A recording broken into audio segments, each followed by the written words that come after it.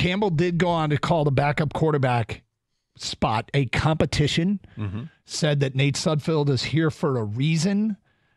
They will both rotate, taking snaps with the 2s and the 3s. And by the end of camp, they need to know who their number 2 is.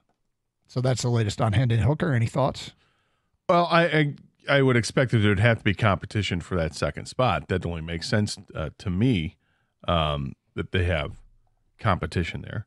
And the thought with Sudfeld is that, okay, why he might have a leg up, he's been in the system. He's been able to practice, which is something that Hooker was not able to do. He wasn't able to practice. So I think you always want to have somebody that knows the system, knows what he's supposed to do. And if he knows all that, has all that knowledge, but maybe just lacks the athletic ability to be a starting quarterback in the league, I mean, there's something to be said for having that familiarity, and that there will be a competition. In the end, I still hope that and expect Hooker to work out as being the better option as the backup quarterback.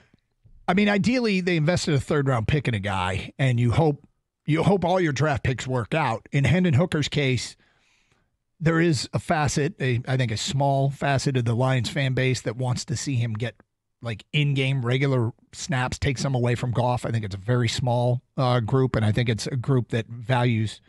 And look, if this is your value system, I guess more power to you. But if they value mobility more than Goff has, and they want to see a quarterback that's mobile. And we get those calls every once in a while, people saying you have to have a mobile quarterback to win in the NFL. If you aren't mobile, you better be as accurate as Goff has proven to be in this offense. And they've won with that. And I don't mean to rekindle this debate, which I'm exactly doing. I don't know why. Why am I doing this? What happened? Let's get to your phone calls.